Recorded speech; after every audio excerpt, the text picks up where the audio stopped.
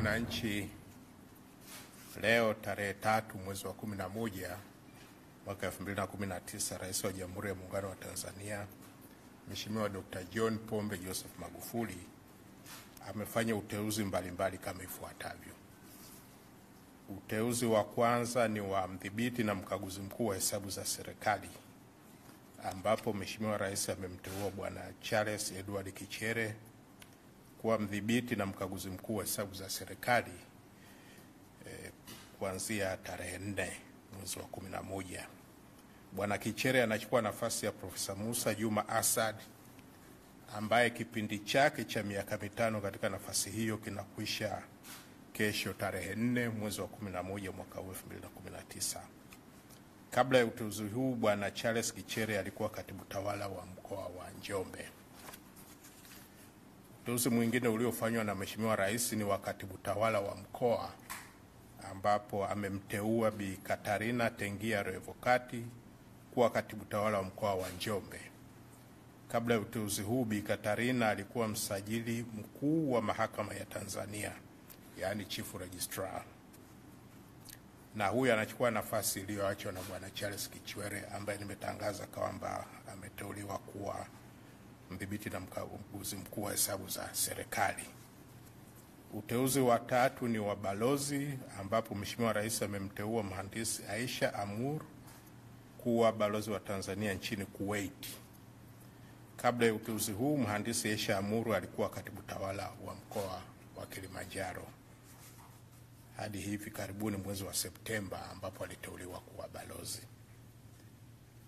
Uteuzi wa 4 ni wa kamishna wa kazi, ambapo Mheshimiwa Rais amemteua Kanali Francis Ronald Mbindi kuwa kamishna wa kazi katika ofisi ya Waziri Mkuu ili kuchukua nafasi iliyoachwa wazi na Bwana Gabriel Malata ambaye hivi karibuni aliteuliwa kuwa naibu wakili mkuu wa serikali, yani Deputy Solicitor General. Uteuzi mwingine ni wa waheshimiwa majaji wa Mahakama Kuu, ambapo jumla ya majaji 12 wameteuliwa kuwa majaji wa Mahakama Kuu kama ifuatavyo. Wa kwanza ni Dr. Zainab Diwa Mango ambaye kabla ya uteuzi huu alikuwa ni wakili wa serikali mkuu katika Ofisi ya Taifa ya Mashtaka. Mwingine ni Edwin Elias Kakolaki ambaye kabla ya uteuzi huu alikuwa katika Ofisi ya Kupambana na Kuzuia Dawa za Kulevya nchini. Mwingine ni Dr. Deo John Nangela, naye kabla ya uteuzi huu alikuwa katika Ofisi ya Tume ya Ushindani, yani Fair Competition Commission.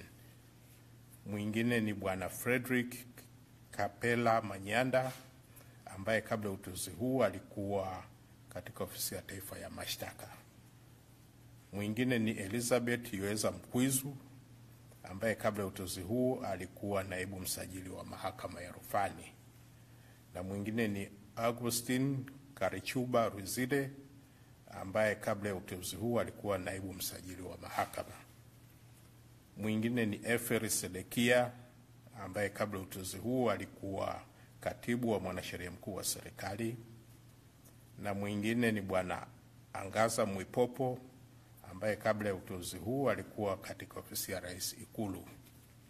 Mwingine ni Joachim Charles Tiganga, na mwingine ni Kasim Ngukali Robert ambaye kabla ya uteuzi huu alikuwa katika Ofisi ya Kitengo cha Kudhibiti Fedha Haramu, Wizara ya Fedha.